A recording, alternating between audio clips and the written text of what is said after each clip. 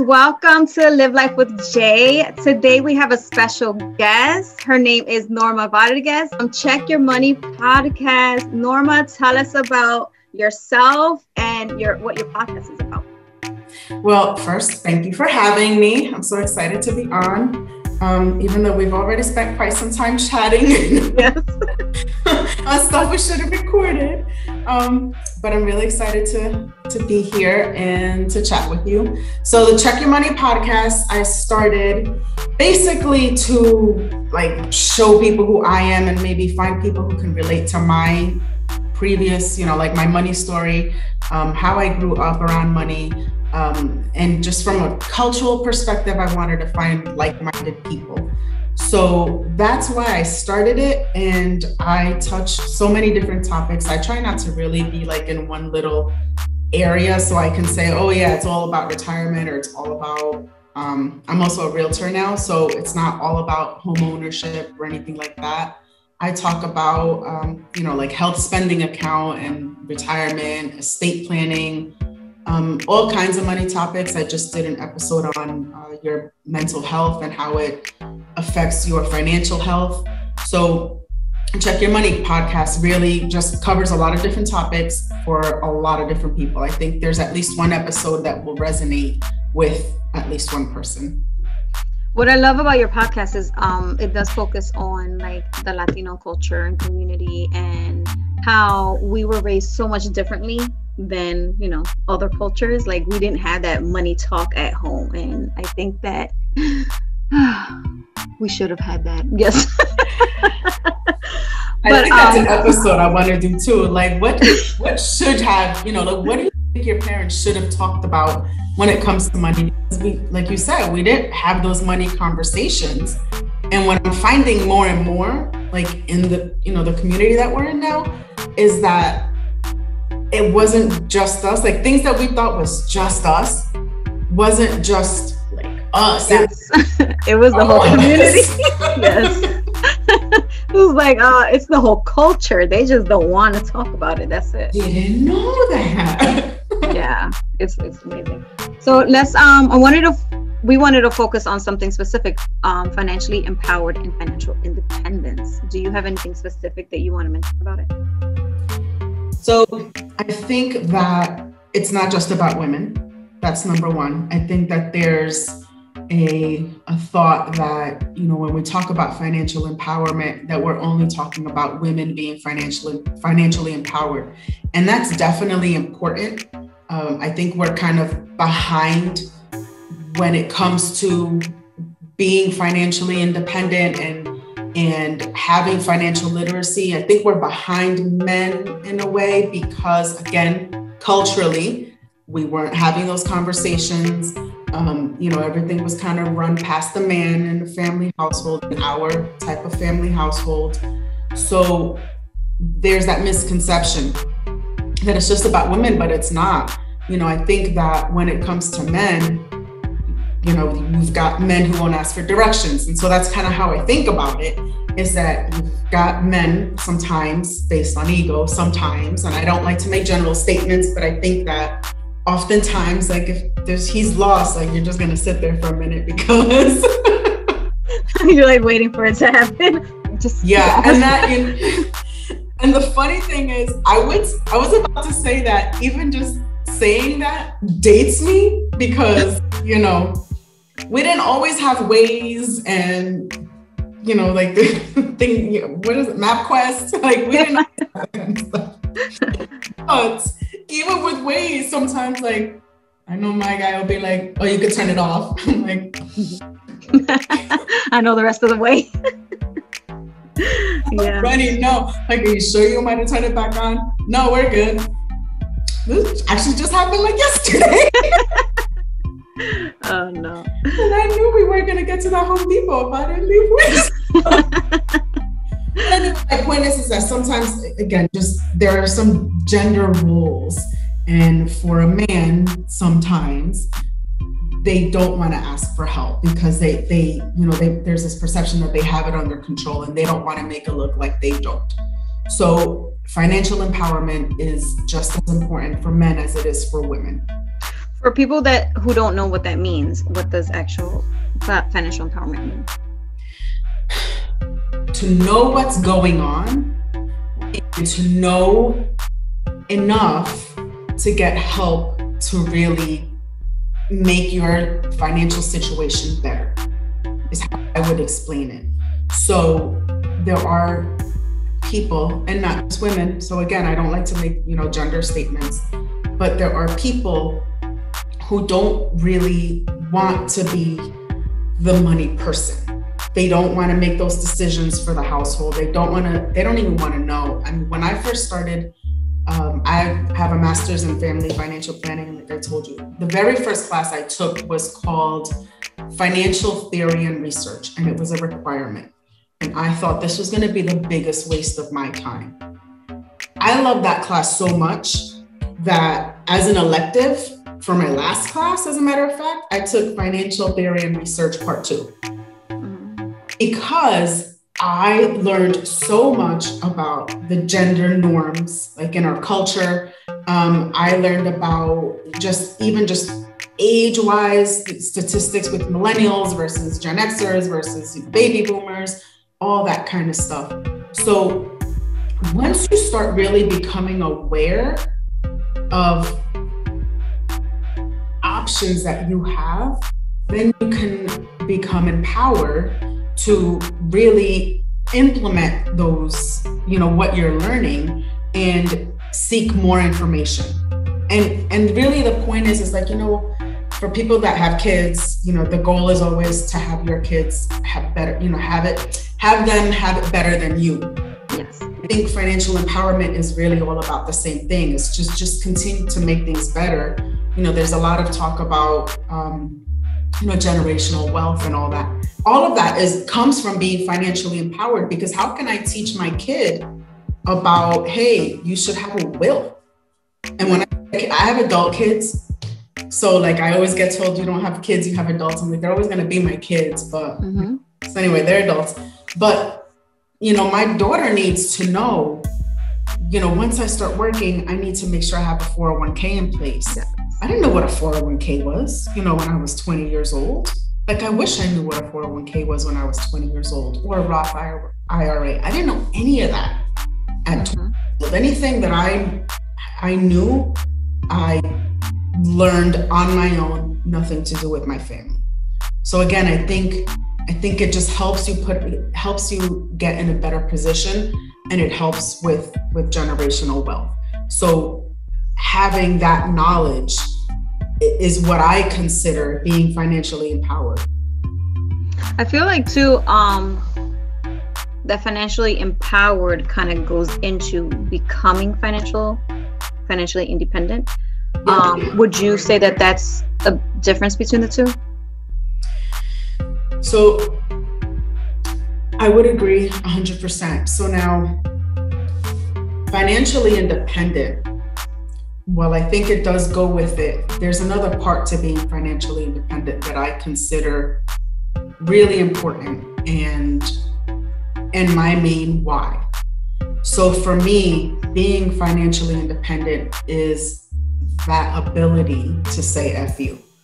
And so I had also heard that term in The Simple Path to Wealth that I recently read. But for me, F you is, I don't need to be in this relationship. I don't need to be at this job. I don't need to be in this situation. I don't like this town. I'm out. F you. Like, yeah. I've got, something set aside so that I could do that. Or I've got a plan in place so that I could do that. And there's too many people who, for whatever reason, they don't want to be bothered with it, or they can't be financially independent, can't say F you. And I think there's a huge power in being able to say F you, because, I believe I've told this story in my podcast. I know I definitely did recently, but I recently published one. I had a friend in grammar school, high school, whose dad was cheating on the mom. And the mom didn't know English, didn't work, didn't have a driver's license, and she couldn't say a few. Mm-hmm.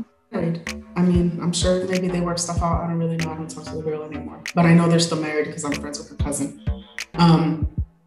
And for me, as a 14-year-old girl, watching that's, and it's funny because even when I recorded my episode, I got choked up saying that, but that's my why. That's my, hell no. You know what I mean? Like, not gonna happen. I'm gonna know what's going on. I'm gonna be a part of what's going on. And it, you know, I am going to be able to say F you. Yeah. This is probably a little off topic, but it kind of like, it made me think of, you know, the lack of financial literacy of us growing up. But why do you think that they didn't bring that to us? Is it just, do you think it was just our community they didn't bring it to, or it's just not in any school? Number one, it's not in any school.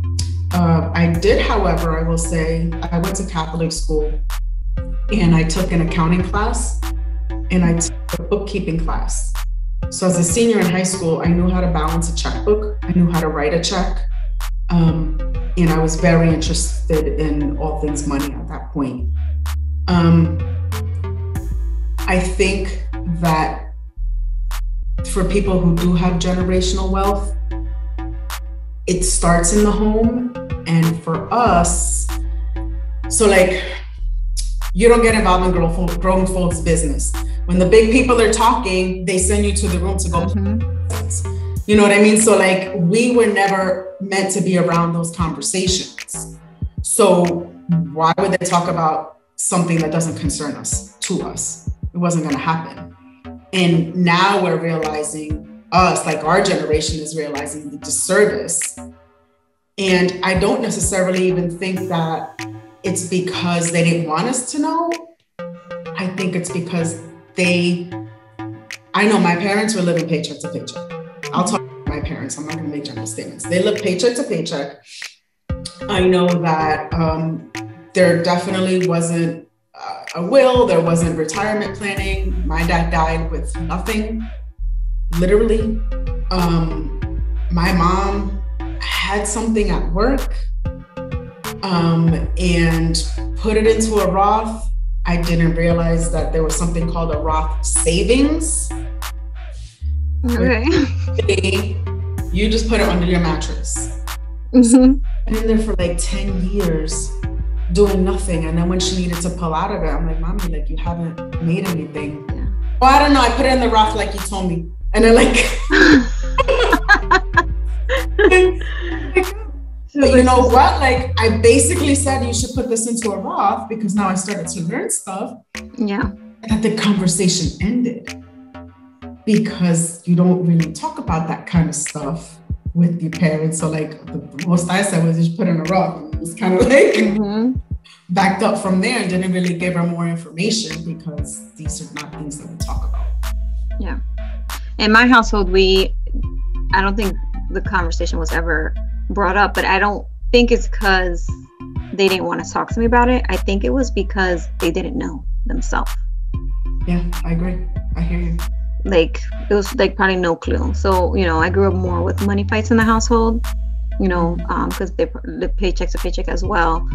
And it honestly just took me to read a book. I was 31 years old to read a personal finance book. I went through all elementary school, middle school, high school, community college, then went to get bachelor's, master's, had accounting. I didn't learn anything except assets and liabilities. You know, like we needed more detail. So like that, and still didn't know anything. The only thing I knew was my mom did show me, okay, this is how you write a checkbook. This is how you do it. She had me open a bank account. And she showed me the register book that you keep your transactions in. That, and she was like, you have to open up a credit card so you can build your credit. So that's, never even had that. You have more than me. That's all I knew. I was like, okay, Mom. So she gave me my first credit card. She's like, here's this. So she got, well, not my first credit card. She gave me my first department store card. That's what she did. Which one did you have? The first store card she had me open up was Home Depot. So it was really for her. No, I was gonna say like I did Sears. I didn't have a house, so it was really for her. So she used it to build my credit. And then Finger Hut was the book. She was like, she did that. And the first couple months of me walking into community college, it was a table. The tables. That's against the law now. Credit card. It was like, sign up right here. I was like, okay. Mommy said I had to build my credit. Yep, that's Obama made that. Like it was part of the thing when he was in office. That's against the law now to do that. Oh yeah. So yeah, that was you back. Get the free T-shirt and or the frisbee. Yeah. That was back in 2003. Mm-hmm. So yeah, and that was the beginning of my debt. That's how it started. So it's crazy. And then you didn't know how to get out of it necessarily. I didn't know what I was doing. Yeah, I just had no clue. So how can we achieve being financially empowered and becoming financially independent? Read, listen, study, read, study. Read. Podcasts, YouTubes, reading books. Articles. There's Money International sends out, I think, weekly newsletters. I follow them. There's Kiplinger's. Learn a lot from Kiplinger's. They have an online magazine, or whatever. All magazines are like online now. I used to get them at the house and like flip through or whatever. But definitely podcast. Definitely, I would strongly suggest that if people are on social media, there's this, I'm so excited and glad and proud and every other word that's a positive word that I found this community on Instagram, like basically like, and I keep saying, like the community, and it's just like, there's maybe 1,000 people or so on Instagram that post financial stuff all day long, and you will learn so much. And if anything, it's just a starting point of seeing, somebody post something about, oh, I just deposited whatever. I just maxed out my Roth IRA. And you're like, what's that? And you start looking, look into that further. So when they do things that kind of spark your interest, continue to look those things up. That's the only way you're going to learn, is to seek the information. But the information is literally getting placed on your lap on Instagram. If you follow up to 20 people, you'll need to know about everything.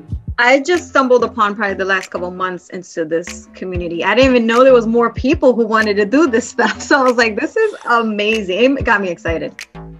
So exciting. I told Soledad from Wealth para Todos. She is amazing and she's very, very organized. What's her name? Janice from Yo Quiero Dinero. She also puts out quite a bit of information. Of course, Jen Hemphill from Her Dinero Matters. She's amazing. She's like the original Latina personal finance podcaster. Yeah. And now for us, the iPhone users, Clubhouse. Yeah. You will learn a lot on Clubhouse. So if you start getting into these rooms, you don't have to talk. You could sit there as an audience member. Unfortunately, like I said, it's just for iPhone users. But Clubhouse has become the chat room for every single topic you could possibly imagine. From real estate to personal finance to there's a room called Para la Cultura, and it's all things Latinos. There was one day they were talking about, do Latinos flirt differently? And I'm like, oh. I was on the one the other day, actually. I think you wanted to about speaking Spanish. Are you Latino? Yes. I had to get on there because they call me a fake Latina because my first language is English. My parents never talk to me in Spanish. The only thing is I understand it because my grandma didn't know English. Yes. So she talks to me in Spanish. I talk back to her in English. And that's how our relationship worked. So I was like, I'm going to listen to this conversation. So I was like listening to that one. I was really interested in that one because my daughter has a very ethnic I don't want to give out her name, but her first and her last name will lead you to believe that she knows a lot of Spanish. And she does not. We're talking about, oh, you should have them listening to music. About, like, my daughter could spit out every reggaeton song, every Romeo Santos song, every Mark song, but she doesn't know anything besides the music. I listen to the music. Yeah. I did take like a Spanish 101 to learn to read it. So I know I can read it, but it doesn't mean I understand everything it's saying. But I can read it because it's easier than English. Yeah, it's easier to read. I actually took business Spanish in college too.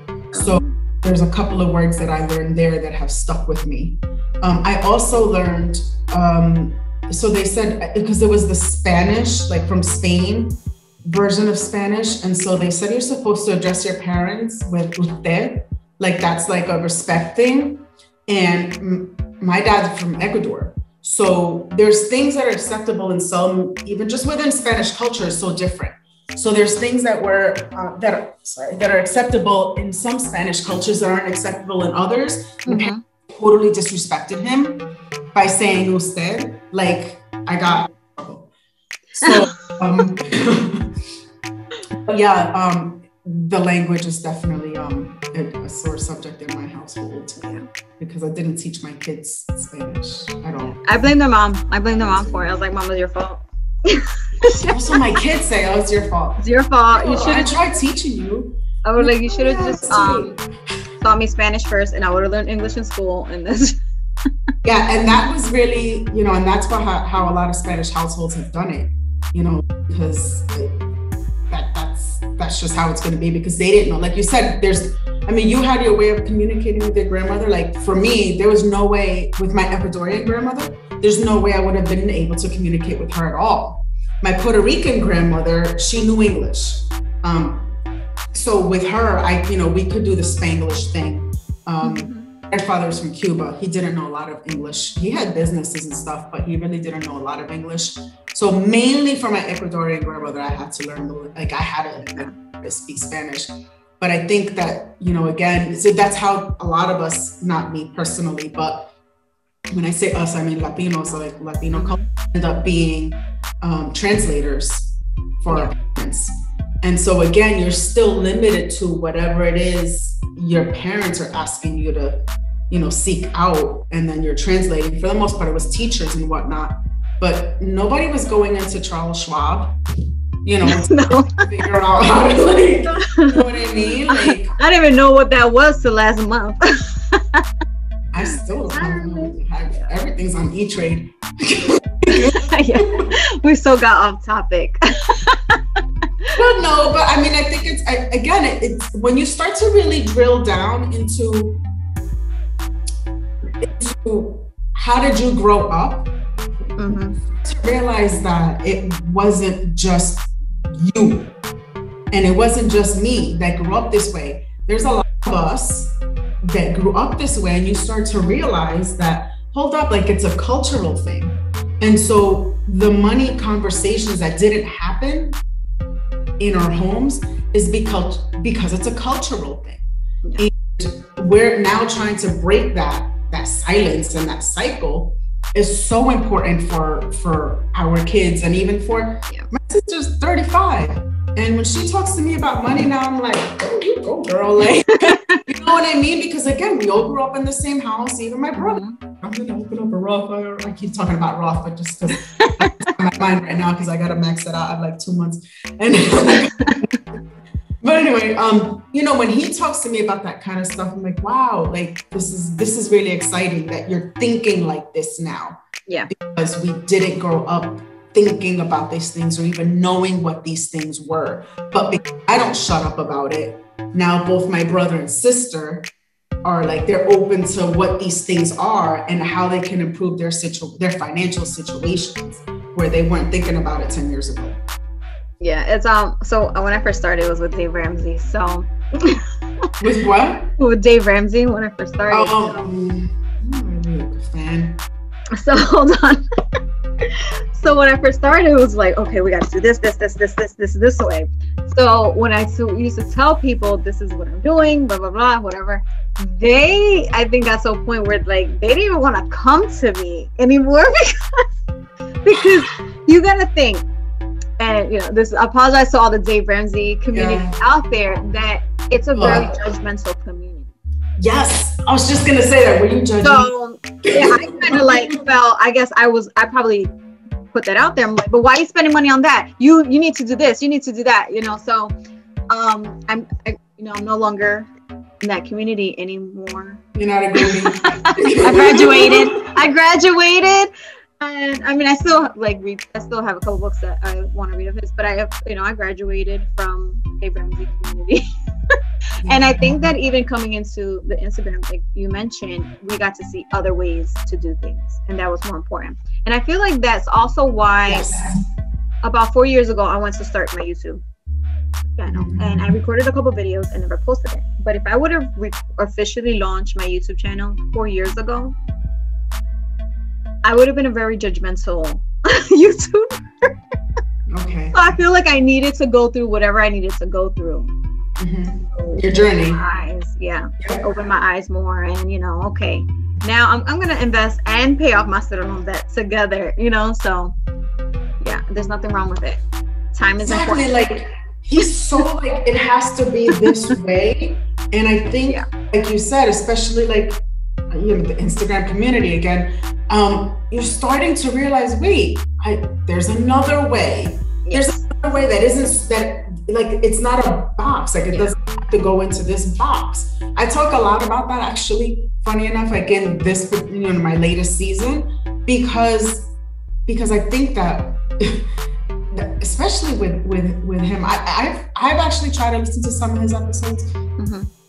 I got turned off on a particular episode where somebody was talking about how to improve their credit. They wanted to know if they should close this credit card, would it affect their credit or something like that. Oh, but yeah, he won't talk about that though. Yeah, he was like, why? So you can get into more debt? And I'm like, so I did, the whole course, and he's completely like, don't have a credit. He doesn't have nothing on his credit. Like it's like, it's non-existent. So credit invisible. Yeah. So he won't talk about anything credit. And at first, like my mindset was like, all right, I don't need credit, but then it's hard because it took me a while to figure out that he's not targeting low income community. He's more middle income and people who are just don't know how to handle it completely. Like you don't know how to handle it, So the foundation when I started with him was great.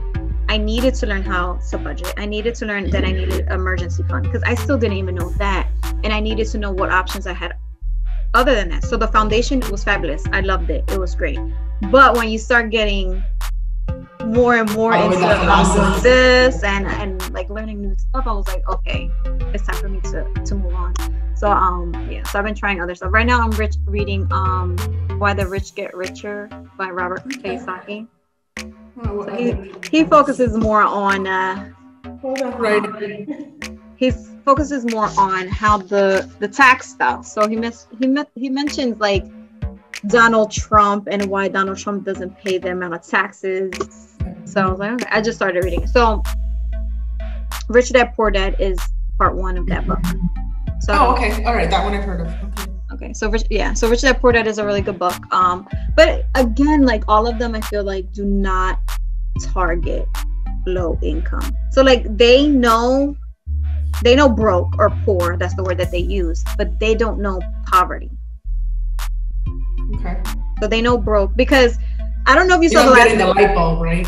Yeah. No, go ahead. Okay. So the light bulb is going off. No, the light bulb is going off. I feel like we need to do something. So last video of Dave Ramsey went crazy because he was talking about if you need that stimulus. $600. Okay. So he was like, I know, I've been broke. So I commented and I was like, broke, but you don't know poverty. That's like, you just don't know. Like, so yeah, that I unsubscribed from him. Well, here's my stance on it. Dave Ramsey or anybody, like even Susie Orman, like I have a couple of her books as well. I follow, I still do get her newsletter and I kind of skim through it or whatever. whoever it is, if somebody's, if you're the person that they listen to, I'm the person that they listen to, and they listen to a half hour of my podcast, I don't need them to agree with every single thing that I said. Right. I don't need them to implement every single thing that I said. You know exactly. why? Because 3 out of the 6 may not work for you. When you listen to some of these that say, the simple path to wealth, like his suggestion is to save 50% of your income. Sorry, like somebody who's making, let's say, $14 an hour cannot save 7 and live. Yes, no, we can't. Happen. So, but then he did suggest some, like his big thing is the VTSAX, like that particular fund. Okay, that's a good suggestion. I could, look into buying. Now, granted, to get in, it's a $3,000 minimum, but, like my point is that you need to pick and choose what is going to work for you. And then you create your own thing that's going to work. That's it. And that's what I've learned like this past year. I learned that, like, just little by little, whatever is going to work for you. Yep. And that's it. And then you make your own thing. You make, you make your own thing.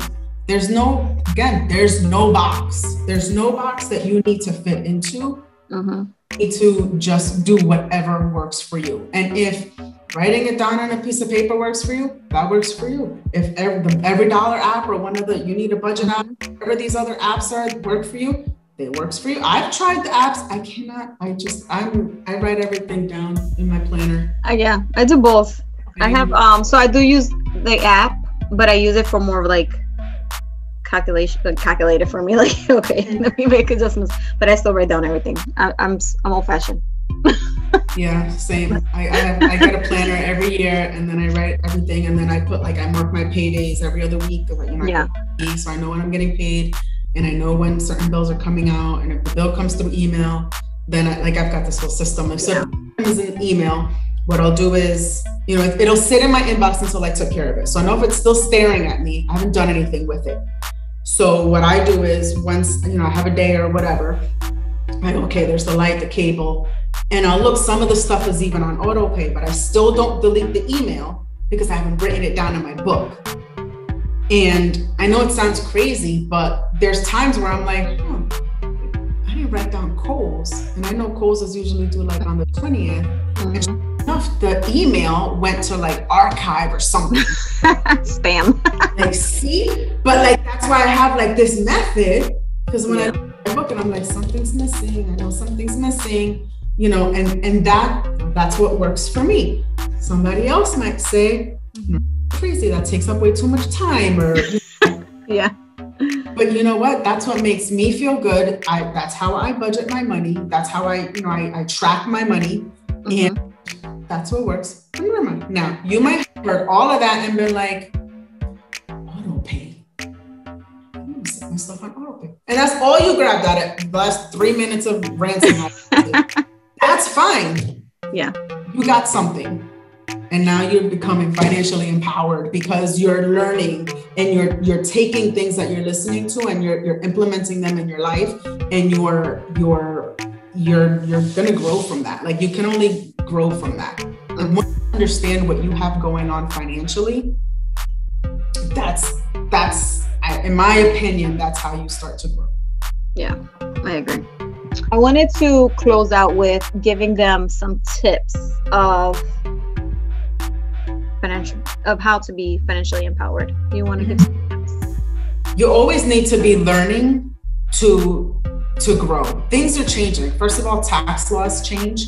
So you may have been an expert in, I hate to burst people's bubble, especially with this whole 2020 thing, and you guys started to work from home and you thought you were going to expense all your light and your cable. I have news for you. If you're a W-2 employee, you're not going to do it. If you're a 1099 employee, then you can deduct those expenses. But again, if you don't continue to stay up on these things that affect your life, these laws that affect your life, you may not have known that, because I've gotten quite a few calls saying, I could deduct my, part of my mortgage, right? And I'm like, W-2? Yeah, no.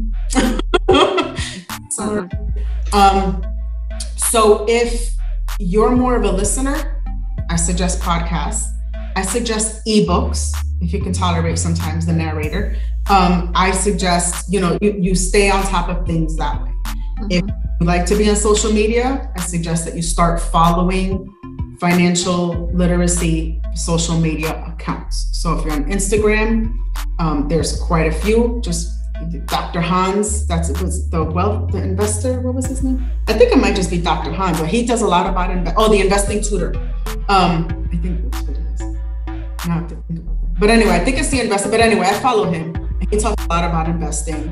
There's definitely quite a bit on social media that you can follow that will teach you either about, let's say, college planning, that'll teach you retirement planning, even the foundations. I feel like the foundations of just budgeting, and getting into that. Yes, setting financial goals. Yep, it's really important. That's my point. So there's foundational stuff. You have that foundation, then you move on to the bigger stuff, and that's my point. Like, that's how you become empowered and independent. You learn how to budget. Okay, so now I have this extra money. Now what? Perfect question. Then like, what's next? Do you have an emergency fund? All right, let's go. Let's get to it. Yes, and you start learning the steps. You start learning. Oh, I have a savings account. Well, now we know savings account, emergency fund. Like parents, they're like, oh, I have money in whatever. Whatever their savings account, the mattress. Whatever mattress. No, girl. This is great information. This is great information. We're gonna close out because I don't know how long it's been. I don't think 40 minutes. I want to say. It's so weird. But I want to thank you for coming on, for saying yes to being on here and giving us some of your knowledge. This is so important. Thank you for having me. For those of you who are watching, thanks for watching. Don't forget to subscribe. I'm going to put Norma's information on the screen and in the description. Go follow her podcast, and also on Instagram is by the same name. All right. Thanks for watching, guys. Bye. Thank you.